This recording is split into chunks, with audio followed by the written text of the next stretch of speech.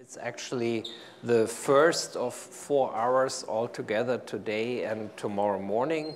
And given that this is quite a diverse audience, I had a look at the posters right now and saw that sort of like there's a few people in the audience who probably know most of the stuff I will be talking about. Others probably know very little. So as I more or less anticipated that, I split up my presentation into 2 parts, which will then sort of like merge into each other. The first part will be a relatively basic introduction into the field, but where I want to go into some details. I know that Miles has been presenting you with some of the stuff already at the beginning of this week. A couple of weeks ago, we thought we might be able to sort out sort of like who does what, but ultimately we decided it would be too much work to get that done, and that anyways, given for most people this being new stuff, a little bit of repetition doesn't hurt, and 2 different perspectives on the material. So I presume you have heard a little bit, but in some sense, if you were not there, it would also be fine. Then the second part of the presentation will be actual research work, which is partially not even published yet, so that you get an idea what is currently being done with this kind of methodology. As it is a relatively sort of like complicated method in some sense, I will probably jump forth and back a little bit like John Chalker did it between the blackboard and the screen and do sort of like the simple things or kind of mainstream results on the screen, and then from time to time to do a few calculations by hand. Okay, so what is the entire thing about? So here the question is, what is the fundamental problem of solid state physics? Because the methods we will be talking about in this context, the most famous one, DMRG, and also variants of it, the question is actually what is it good for? Because it's not all problems in many body quantum systems that you can successfully address with this kind of methodology, or at least not now. People are working on trying to extend this, and it remains to be seen where we will get. And I think all of you, certainly, otherwise you wouldn't be here, have seen a Hamiltonian like I wrote it down here, which is just kind of a solid, which doesn't even have a vibrating lattice. It just has electrons which move around, which which repel each other, and then they move in an effective potential presented by the lattice. We don't even have phonons in this model. But even this problem has been keeping us busy for the last almost 90 years by now. And the problem of that is to solve the electron-electron interaction. Actually, some people at this point talk about the Dirac challenge, because Dirac about 90 years ago wrote that basically all these problems of solid state physics having this Hamiltonian and the Schrödinger equation have been reduced to computation. And so in some sense, they have been solved, but he was smart enough to realize that, in fact, this might still make them extremely difficult, and we are still struggling. And so to position the methods I will be talking about, I break down all of solid state physics in 2 very simple pictures. The one is the case where you have, say, a lattice potential here in green on the left, and the valence electrons, we don't worry about the core electrons, are all relatively well delocalized, so they are smeared out like a soup of electrons, which means the interactions are relatively well screened. And this is the picture you all are extremely familiar with, kind of the band picture of essentially non-interacting electrons, where, for example, you would say if the top band which contains electrons is half filled, then that would be a great conductor. If it were totally filled, it would be an insulator. And you know that for many metal semiconductors, this is a wonderful picture. And in this context, methods like density functional theory are working extremely well. So we are not concerned with this type problems. We are rather concerned with the second type of problem, where the valence electrons are tightly bound. We will see in which situations that might pop up, or also in kind of simulations of that situation, which means they have very strong local interactions. So if you have an electron here, and it wants to hop to the next lattice site, it will basically very strongly feel that there's a well-localized electron on that second lattice site. And so what you have to do is that you really have to take into account the full picture of the motion of all the electrons, because what they do will be strongly correlated among itself. And I guess most of you here are working in that field anyways. So just to give you an example, if you take the high TC parent compounds, they would have a band structure picture, or a density of state picture rather, which looks like that. These are half-filled parent compounds, and you would say, oh, conductor, but in fact, these are extremely good insulators.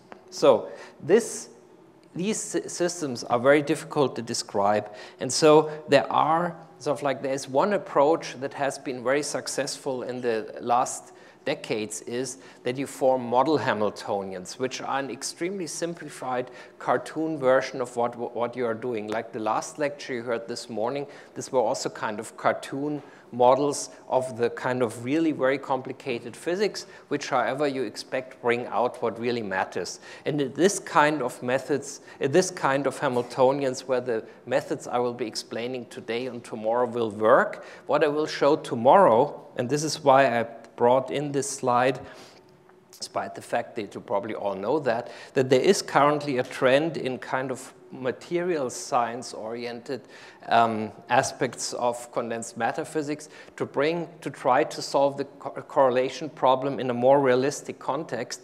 And one of the ways of doing this is the so-called dynamical mean field theory combined with density functional theory. We will hear about that tomorrow, hopefully. And there also this kind of methodology might be extremely helpful to make these methods work well. So then we are away from the model Hamiltonians, but that's a current trend. So mainly we are still concerned with model Hamiltonians. Okay, you have that in many different situations, like in 0 dimensions would be impurity physics, quantum dots. In 1 dimension, spin chains and ladders, like Herbert Spohn this afternoon will be talking about that. Then we heard about frustrated magnets before, and what I will be talking about tomorrow is then the realistic modeling of transition metals and rare earth compounds, where methods like the one I'm explaining today are also potentially relevant. My examples today in my way of thinking will, however, be mainly focused on one-dimensional systems. You will see that in a second. Okay, we can't jump that for the moment. And another way of looking at all that, which basically serves me as a motivation why non-equilibrium physics is so important, is that, as I think you all know, I mean, this has been ongoing business for 20 years now almost, that you can form Bose-Einstein condensates with ultra-cold bosonic atoms. They are extremely weakly interacting, but you can make them strongly interacting, and then you are back into sort of like the picture we are looking at today. And there's various ways of making them strongly interacting. One of them is there someone having a problem, or is this coming from the outside? Is that you use so-called optical lattices. The pioneering experiment was actually done back home, sort of like at my place in the group of Emanuel Bloch, where they used optical lattices to basically reproduce the Hubbard model for bosons. I mean, I'm sure you have all seen the Hubbard model many, many times. But here it comes about in an almost perfect realization. You have an on-site repulsion of the atoms. They can hop from one lattice site to the next with the usual amplitude t. The fun thing is you can tune the interaction by making the lattice more or less steep. In fact, this is a sloppy way of speaking. The interaction hardly depends on the lattice depth, but what you do is you can exponentially suppress the kinetic energy. And so relative to that, because it's always the ratio that matters, of course, the whole thing becomes very weakly or strongly interacting. You can also do that with fermions. And the whole thing that is nice about that is that as you can tune this ratio of interaction and kinetic energy, you can do all sorts of non-equilibrium things. You can stay very close to equilibrium, then you have, like by an adiabatic change of this ratio, then you can actually achieve a quantum phase transition. Or this is the famous pictures from this 2002 experiment where they started out with a superfluid, which is shown by a peak. This is in momentum space at k equals 0. Then if you make the lattice stronger, you see Bragg peaks. Well, it's not exactly Bragg peaks, but that's a detail. And then you make it stronger, stronger, stronger, and that you get into the Mott insulating phase, because the electrons repel each other, or the atoms. You see, I'm saying electrons, but in reality, these are bosons simulating the behavior of the electrons. They become so strongly repulsive that they basically block each other. You get into a Mott insulator, correlations become short-ranged, and the picture in momentum space becomes diffuse. What you also can do is you can, however, make this is closer to what I will be talking about today. You can make this change very suddenly, and again, this is the first experiment ever done in that direction. And what you then had is you went from this superfluid, you made the interaction strong, so you would get into a Mott insulator, but because it was a sudden change, what happens is you change the entire energy level, so the phases of the different parts of the wave function evolve differently, and then you get a dephasing and rephasing of the phases, and you come back to the original wave function. So there's a movie actually from the experiment. And what the question I want to ask is, can we simulate, can we calculate numerically the ground states or finite temperature states of such systems? We will answer both these questions with yes. And also, in view of such experiments, can we also look at far from equilibrium dynamics? And the answer will also be within certain limitations, yes. And there will be more limitations, which of course I will not sell right in the beginning. So this is what I will be talking about.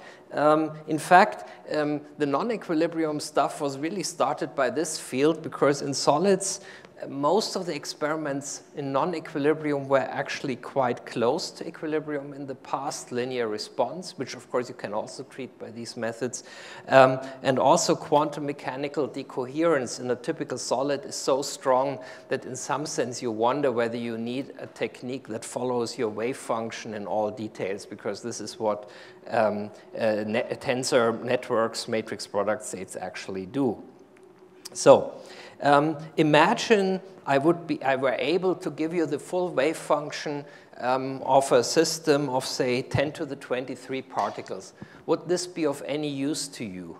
No, it would not, because, I mean, what can you do with this? I print it out and staple it in here, a big pile in this room, but what you really are interested in, what is the pressure, what is the temperature, what is the susceptibility, what is the order parameter, where sits the phase transition? You are interested in such questions and answers. So as you all know, the problem in quantum physics, and the entire presentation will be entirely concerned with quantum physics. I mentioned that because from what I got this morning, John Chalker had been presenting also classical results. Here it's only quantum. And so what you have is the usual problems that, say, for a spin 1/2 wave of spin up, down, the number of degrees of freedom in the thermodynamic limit is even exponentially large. So this idea of piling up a printed out wave function in this room wouldn't work anyways. Okay, so what can we do?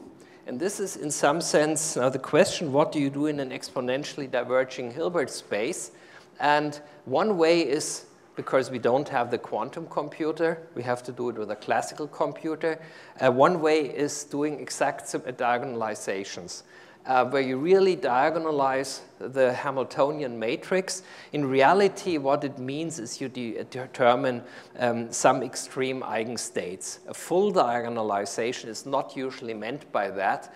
And even if you are only interested in the extreme spins, extreme eigenstates, in terms of spins and electrons, you are quite limited.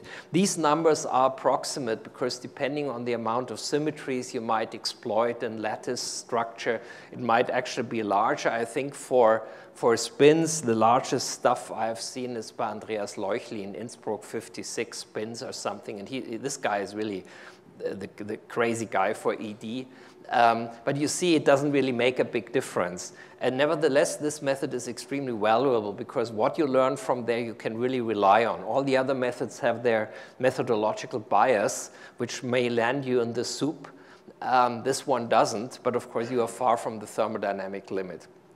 What you can also do is, of course, the stochastic sampling of state space. This is another answer we have to huge problems. And what you get there is all the zoo of quantum Monte Carlo techniques. Can anyone tell me Werner Kraut, who spoke, if you still remember, 2.5 weeks ago at the beginning of this seminar, did he cover only classical or also quantum? Classical, okay.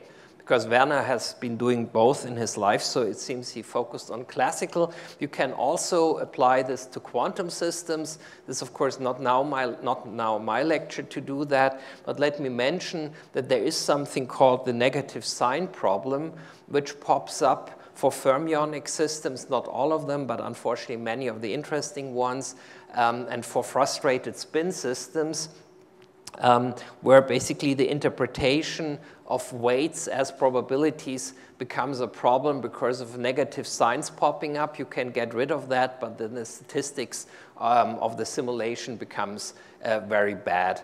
I should mention here, because that could be very interesting for some of you, there's currently a huge effort of development going on in that field, something called diagrammatic Monte Carlo, mainly driven, I think, by Nikolai Prokofiev, Boris Swissunov in Amherst, Massachusetts, also by my colleague Lode Pollitt in Munich, some people in Paris, where in some situations it's now much better with this sign problem. So that might be a problem for people like me in that field who live off the fact that they can't do that. Yeah. So that could be potentially interesting because for them this negative sign problem turns into an advantage. Okay, wait and see. Watch out for that. That could be one of the big interesting methods in the future, this diagrammatic Monte Carlo. So what I will be talking about today and tomorrow is a different approach, which is that you say, well, I try to concentrate myself on a small aspect of Hilbert space, and somehow the choice which part I look at should be physically motivated. And so I have to decimate it. In many ways, this is also what you had in the last lecture, where you were presented with setting up variational wave functions. I mean, even if variational wave functions may not form a linear space, maybe they do, maybe they don't, they are, of course, a subset of the state space. Simply by their form, you constrain yourself. That's one way of doing a selection of a subspace, a very successful method in physics. RG methods are another way of doing that. This integrating out of fast degrees of freedom in an RG step is exactly doing a selection of a subspace. This is actually where the word decimation is mainly used. The question, of course, is how do we find the good selection? And I claim that matrix product states, as kind of the most simple incarnation of tensor network states, are a very systematic way of doing that. So the whole business, actually, now I will give you an ahistoric presentation in this lecture. I will present it to you in the language we would use right now, but it is to some extent also interesting to appreciate the importance of notation in that field. Perhaps I do that because notation will be a little bit unpleasant and unusual perhaps at first for you, but I want to kind of motivate you to make the effort to try and understand it. Because in some sense, All this has an extremely long prehistory, which goes back into the 40s, and then stuff was forgotten. But the modern history of all this kind of network states starts with something which is called something totally different. The famous DMRG, the density matrix renormalization group invented by White in '92. And this method started out with solving exactly one problem. And Steve managed to get that past the reviewers of PRL after one example. This new formulation appears extremely powerful and versatile, and we believe it will become the leading numerical method for 1D systems and eventually will become useful for higher dimensions as well. I mean, this is an extremely strong claim, but it must be said that actually it has come true. And this is what I will be presenting to you. On the other hand, progress and in the methodological development was relatively slow. And I remember that from the days when I was your age. And then sort of like what happened that in 2004, an insight that DMRG is linked to something called matrix product states, a formalism which goes back, as I said, to the 40s. There's this book by Baxter, Exactly Solved Models in Statistical Mechanics. Many of you perhaps know that, but in some sense it's all in that book already. It's just that they didn't have the computers at that time. But sort of like that, there is a link that it's more or less the same. That had been around for quite some time, and we all thought it's something mathematically nice, but okay, nice for the mathematicians. We go on doing it like we always do it with RG and whatever. And then in 2004 or so, suddenly this insight exploded. And you see this from the enormous number of papers that appeared within 1 year, where a major part of the methods that are now currently the mainstream in the business were pioneered or invented. It's just because this new language, which I will introduce you to, is so much more powerful for thinking about it. Some algorithms which had been extremely difficult to invent before suddenly became extremely easy. Basically, the formalism more or less forced them on you. You will see stuff which you will say, well, if I look at it, is there any other way of doing it? And I will say, no, there isn't. But in other formalisms, you didn't see that. So this is why we will go through that. And this is the point for the advertising, the publicity interruption. If you want to read some reviews, there's an old RevMod Phys, which was still in this old statistical physics perspective.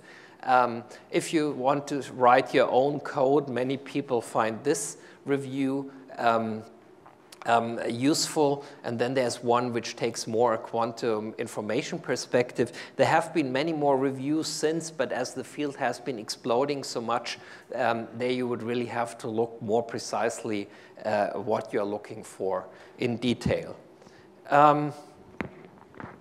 So now let's get started after kind of trying to introduce you to this idea that we have to go through a heavy formalism. Perhaps it's not so heavy after all. Let's start out with the definitions. First of all, I imagine a quantum system that lives on L lattice sites. At the moment, there is no need to think about that as a one-dimensional system, but you may if you wish, because this is where this will be most useful anyways. On each lattice site I introduce local states, which I will consistently call sigma I, and there will be lowercase d of them. So for spin 1/2, lowercase d would be just 2 spin up, spin down. Then the local Hilbert space is formed by these local states sigma I, 1 to d, and the total Hilbert space is, of course, simply the tensor.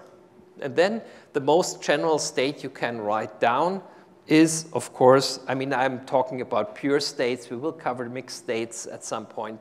The most general state you can write down is, of course, this superposition of the exponentially many basis states with some expansion coefficients. You all know that. And we will perhaps abbreviate them from time to time in this kind of notation. Okay, so far so good. In that sense, you can discuss any problem of quantum physics, but of course we have this exponential complexity. So what do we do about that? And one standard approximation you all know, here you will encounter it in a perhaps somewhat unfamiliar phase, is the mean field approximation, that you basically assume that each particle is exposed to, say, external fields and to effective fields, if you think about Weiss mean field theory, produced by all the other particles that are around, which means that effectively the wave function of these many particles will factorize. That means that side per side. That means that this very complicated C sigma 1 to sigma L, so exponentially many coefficients, they get down to factors, one factor on the first side, one factor on the second side, and so on and so forth. And of course, the value that the factor has will depend on the local state that is on side 1, 2, 3, and so on and so forth. So instead of d to the power L coefficients, you get down to d times L coefficients. We all know that mean field theory is extremely powerful and efficient. Someone once told me you get a Nobel Prize for mean field theory, not for the fifth order perturbative correction. Okay, that's probably true. But the big problem about mean field theory is that it misses, perhaps in some sense, the essential quantum feature, namely entanglement. In a kind of in parenthesis, there's many people talking about something like quantum physics 2.0, and then you wonder what was quantum physics 1.0 in technological applications. We all know, of course, the computers, well, the laptop, your smartphone. These are all sort of like quantum physics 1.0 devices. They use basically the Pauli principle and wave mechanics. Entanglement as a sort of like as a resource is not yet used much. I mean, there's now quantum cryptography, a quantum computer would use it, but that's sort of like on the way of becoming important.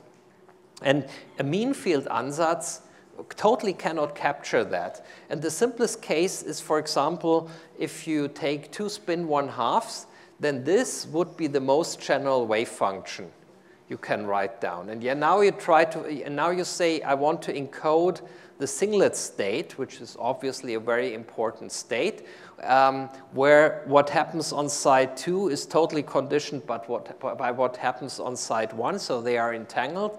And if you now try to bring that into this form, that of course is easy, you just read off the C's, and then you say, can I factor the C coefficients in this way, like I wrote it here. I will not show this. Try it for yourself. Maybe you have already at some other lecture.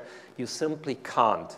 And so there is no way of, and we will see this in a more mathematical form, there's no way of capturing entanglement in a mean field approximation or in such a product factor, such a factorization. But what you can think about is, and this is how I want to motivate this type of state, is you can say, well, let's do a generalization of this product of scalars to a product of matrices. That's something very simple. So the product would be, the original product would be a product of 1 times 1 matrices. So here we are going to 2 times 2 matrices, say, as the most primitive extension, or something much, much larger, as large as your computer will be able to handle. At the boundaries, you have to do something because you need a scalar ultimately, but let's not worry about that at the moment. So is this potentially a good ansatz, or is this just bullshit? So the answer is, this is an extremely useful ansatz, and in fact, it had already been used a lot in the late 80s and early 90s in the context of the so-called Affleck-Kennedy-Lieb-Terzaghi model, which I will not discuss here, but it's actually a model which is a very simple representation of also topological states. At that time, it went under the heading of the Haldane model and the Haldane gap, or the Haldane spin gap. And there it turns out that just going to these 2 times 2-dimensional matrices as the most simple generalization of the mean field ansatz is able to capture basically everything that matters in this model. Yeah, and present actually exact solution in some sense. But this is sort of like not what I'm aiming at. There's an entire field of research where you study this kind of ansatz analytically with small dimensional matrices and work out everything by hand. What I'm aiming at is, say, what can you do for whatever Hamiltonian, but allowing yourself to make these matrices as big as your computer can handle. And then you arrive at the general matrix product state, which will be the topic for the next half hour until you get lunch, where you say this is still this coefficient C sigma 1 to sigma L, but it's now constrained to have the form that it is the product of matrices, where on each lattice side, of course, there are various matrices depending on what the local state is, like I had the numbers before. And so that I can work out that to be one of these scalar coefficients, the matrix dimensions, of course, have to match. Yeah. So I start out with actually a row vector and end with a column vector, and in between I have real matrices. What I should mention right here, because we will make extensive use of that, it looks like a technical remark, but in some sense it's what makes these algorithms ultimately work. And if this possibility does not exist, you are in trouble, is this representation of a quantum state is not unique, because you can just take any matrix X, which is invertible, and then insert it here, like XX minus 1 in here, and then you redefine the one matrix as MX, and the other one is X minus 1 M, and of course the state has not changed. We will use that a lot in the following. And I think now comes the, no, not yet. I still prepare you for the one really bad slide. The question is, why would you want to make this ansatz? I just mentioned to you that there's this AKLT model where it seems to work, but then this is relatively special. I claim, and we will work out that on the blackboard because it's useful, even if in practice you don't do that, it's numerically inefficient. You can show that any quantum state can be brought into that form. It may not just not be useful, but sort of like that's of course important. They say in principle I can write any state like that. That what is more important in practice is these states are hierarchical. The size of the matrix you need to get a good representation, good approximate representation of a quantum state will be related to the degree of entanglement you have. So right now you should understand that all these methods I will be presenting today and tomorrow have the bias that they love low entanglement. So if you're in a situation of extremely strong entanglement, and we will see such cases, do not expect these methods to work. That's a clear bias. And a second remark is, we will not pursue, I will show one slide, is that funnily enough, they emerge naturally also in traditional renormalization groups. And this is with hindsight the connection between MPS, RG, and DMRG. What is extremely important, and in some sense what I will be talking about today, is you can manipulate them very easily and efficiently. Otherwise, it would be useless. Why would you come up with this complicated representation otherwise? And perhaps the best thing is, if you have a bunch of these matrix product states, you parameterize them by these matrices, you can search them efficiently, because typically what you will have is not the situation is I give you the state and do something with it, but what you will typically have is I have a physical problem, meaning I have a Hamiltonian H, and then I want to know what state represents the ground state. Yeah, I mean, what matrix product state is the best approximation to the ground state? What matrix product state is the best approximation to a mixed finite temperature state? At first sight, this may seem impossible, but it is.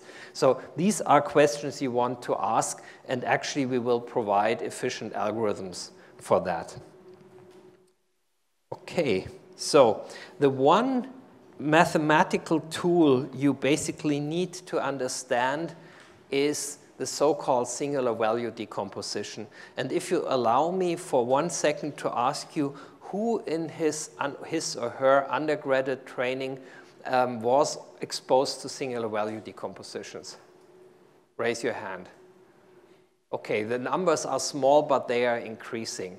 When I was a student, you were not taught that stuff at all. Engineers have been taught that since, I don't know, the last 100 years or so, because they use it every day. Google, basically, the Google empire is in some sense based on singular value decompositions. It seems in physics, we are so much focused on the eigenvalue decomposition that we do not know about this. But this is the workhorse. This method we should understand. And actually, those of you who say, oh my God, I'm in this entire stuff here about DMRG, matrix product states, so on, doesn't interest me. If you want to take one thing home which might be useful in your future, it's really the singular value decomposition. It's perhaps, in my view, I would say the most interesting and most powerful decomposition linear algebra has on offer. Yeah, and many of the other techniques you can derive from it, actually. So what you take is you take a general matrix of A of dimension m times n, and there's, I call K the smaller of the two dimensions, whichever it is, and then the claim is I can decompose this matrix A in the form US V dagger. And the three matrices US and V dagger have very special properties. That's, of course, why you want to do this. The dimensions are such that the product sort of like matches up to m times n. That has to be. And the claim is U has the property that U dagger U is the identity, or in other words, the columns of these U matrices are all orthonormal. If it happens that the U matrix is square, then it's actually unitary. The V dagger matrix, the same thing. There it's in fact that the rows of V are orthonormal, so that the columns of V dagger are orthonormal. And it's unitary if that is a square matrix. So that's already very nice, because orthonormal vectors, you start thinking about bases.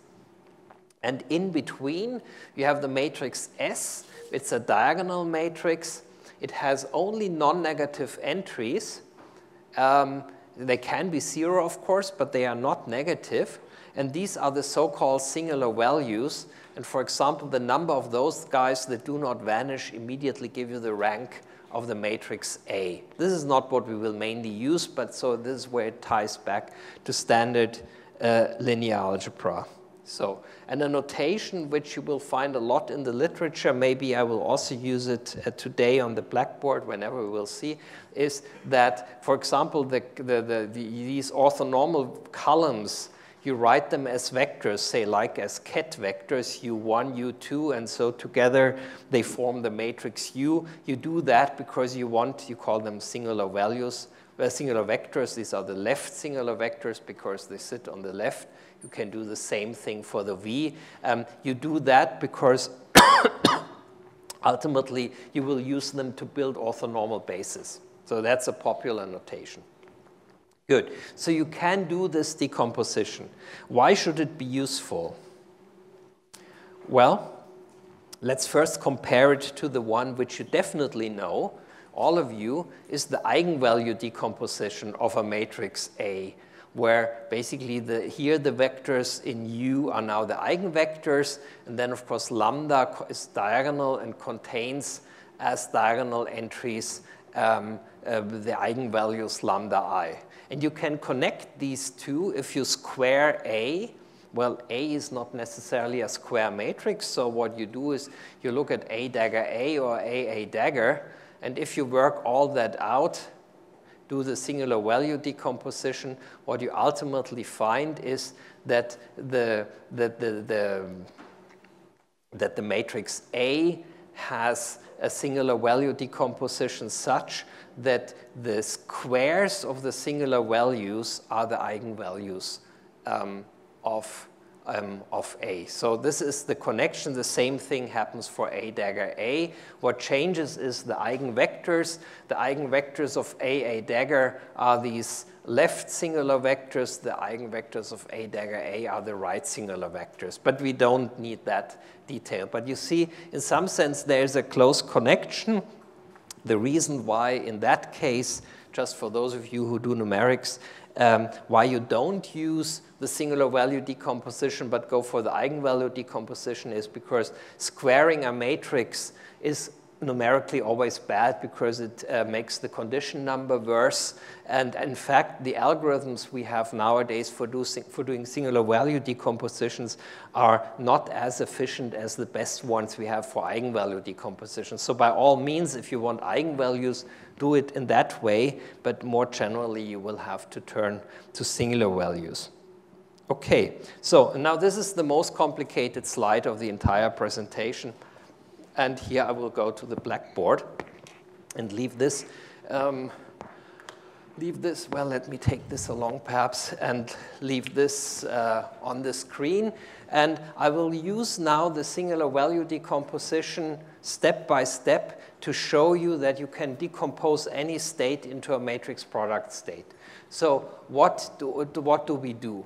We take these exponentially many coefficients, sigma 1 to sigma L. Now, I think of these coefficients as a matrix. I call this matrix, what did I call it here, psi. Well, this starts well. Psi. And I do an operation that those of you that are good at MATLAB and Python, they know this under reshaping. Yeah, you can interpret this as one really huge vector where this entire thing here forms the index of the entry of the vector. But I can also kind of say this is the vector. I can say this is the first line of a matrix, this is the second line of a matrix, and so on and so forth. So I can turn this into an object which looks like this. And this is what I call reshaping. Actually, these languages actually have commands to do that. So I call this sigma 1, comma, sigma 2 to sigma L. So this is now a matrix. This is why I insist on the comma. On this matrix, you can, of course, now apply your singular value decomposition. That's the matrix A I had. But I need A, unfortunately, for something else now to stay with standard MPS notation. And then what I have is I have this matrix U. Then I have S. Then I have this matrix V dagger. And now let's think about the indices. The matrix U will start with the index sigma 1. The matrix V dagger will end with all this rest, sigma 2 to sigma L. And now because these guys are multiplied to each other, I will in principle have a double sum, but as S is diagonal, it's a single sum. So let me call that sum, what was it here, A1. So I have here, okay. So that's my first step. So, and what I do next is I do another operation which is very important, namely I do something which is called slicing. All this stuff one is doing in this field is more or less reshaping, SVD, and slicing. If you understand those operations, you are basically in business. So what I do is let's take the following picture. This is a matrix. This is a matrix I have, where sort of like these guys, if I do a matrix multiplication, will be multiplied to what's happening further on in my sort of like matrix ansatz. So what I can do is I can slice this into a bunch of matrices, which are now kind of these rectangular stripes.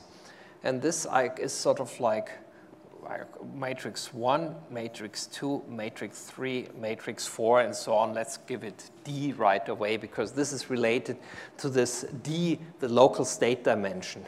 So, and now I do this here to this matrix and say I do the following slicing. Use sigma 1, and let me introduce an artificial dummy index 1 here. I can do that. I mean, this doesn't do anything. A1, I write this as a set of matrices, namely these guys here, which I call A sigma 1. That's then basically the value of sigma 1, 1, 2, 3, and up to D. And these matrices have then dimension 1, comma A1. So that's basically what's going on here. And you see what you get in this special case. We will see from step 2 onwards, we won't have a dummy index anymore, but a real one. What you see here is a bunch of row vectors. And as you may remember that I told you, the first matrix in a matrix product state has to be a row vector. Otherwise, I don't get a scalar ultimately. So is this step, this slicing, that where I had one matrix, I now have a bunch of D of them, is this step understood? Ask me again. This is the one step which I think, from teaching this several times, which I always find with hindsight, that's where most people stumble. It's in some sense very simple, but usually you haven't seen something like this before. Sorry? I will make the second step, sorry?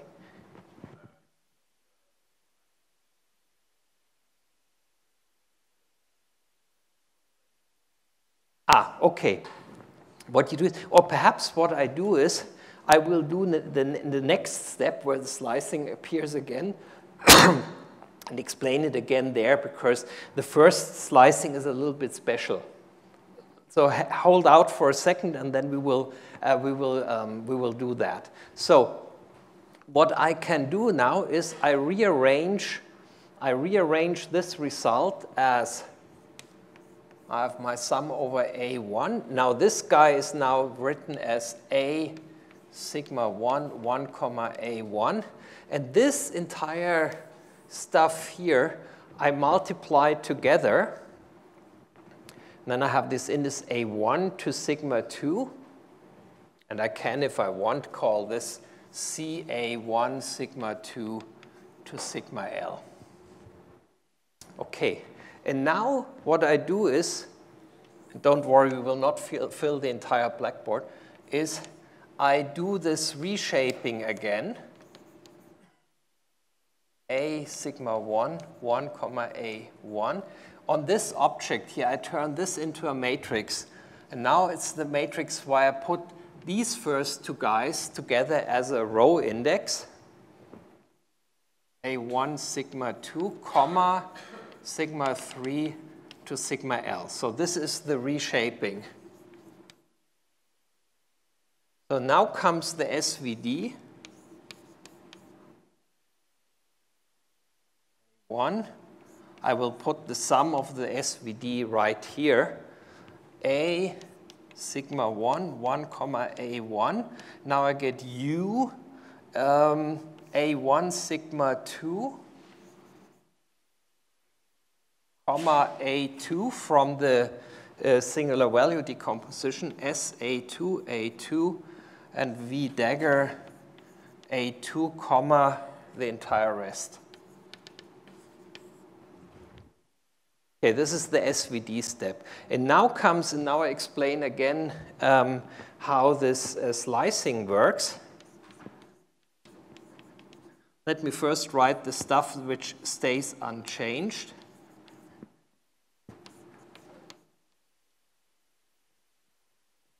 I will multiply this together right away to be C, A2, A3. How can this be? Sigma This is A2, sorry.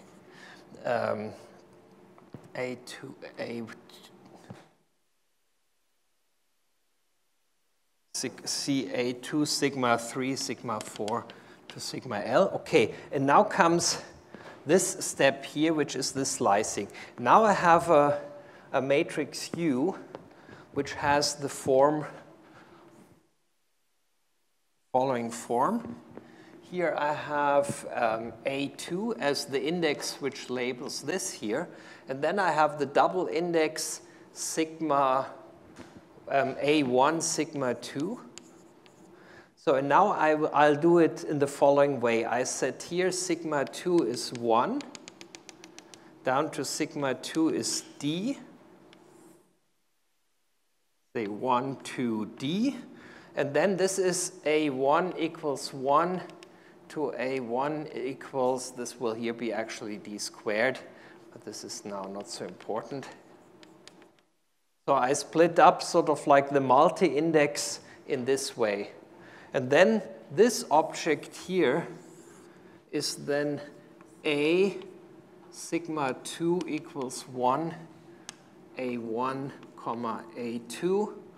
This one here is A sigma 2 equals 2, A1, A2. And so I get this set of D matrices which replace this big one here. Okay, I hope.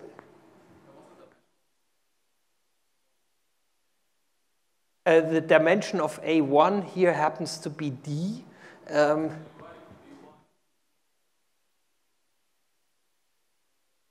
Sorry, then yeah, very good. A2 is then D squared and so on and so forth. Thanks a lot. Good, but sort of like what we get here is now A sigma 2, A1, A2. Okay, and now we are done. Because what you can now do is you can continue doing that as long as you wish. You can get then A1. I will not go through the last step, which again is a little bit special. A sigma 1, 1, comma A1, A sigma 2, A1, A2, until you are at sigma L minus 1, A L minus 2, A L minus 1, A sigma L, A L minus 1, comma 1.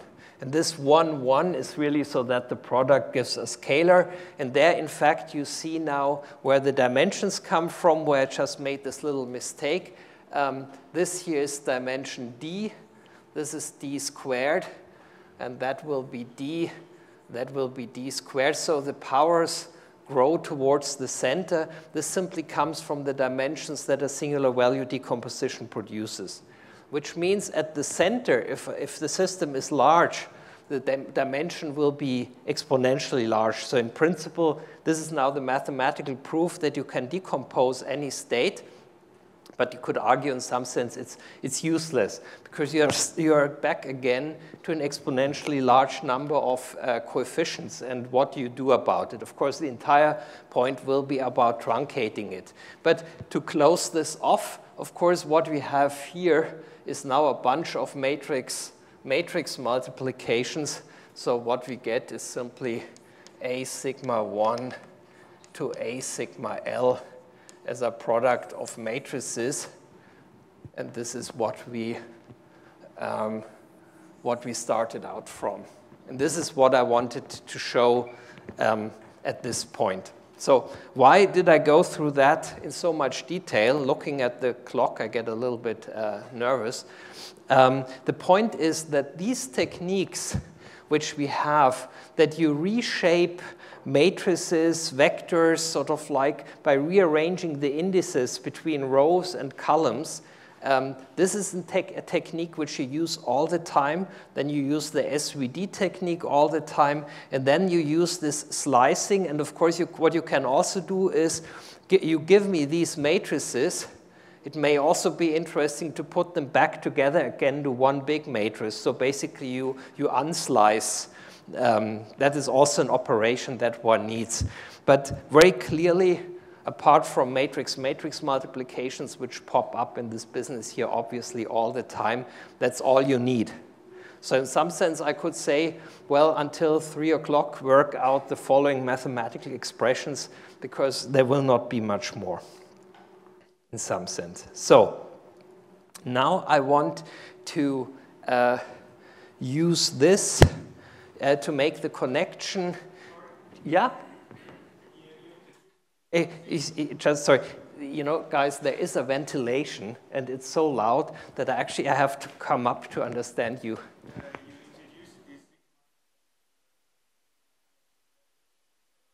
No, these are the local states on a lattice side. So sigma 5 for a spin would be either spin up or spin down.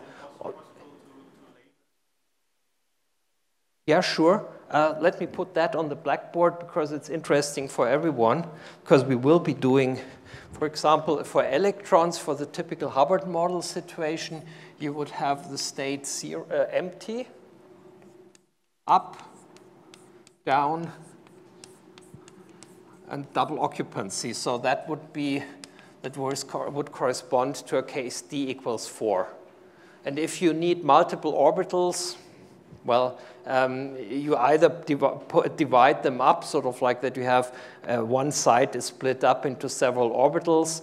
That's actually what you should do. You should not do, as a side remark, say make one fat side where you say I put sort of like all the orbitals of an atom on one side, because then this D would of course become quite large. And it turns out that in all these algorithms, length is not the problem, but local dimensions are rather a problem. So in doubt, divide it up if you can.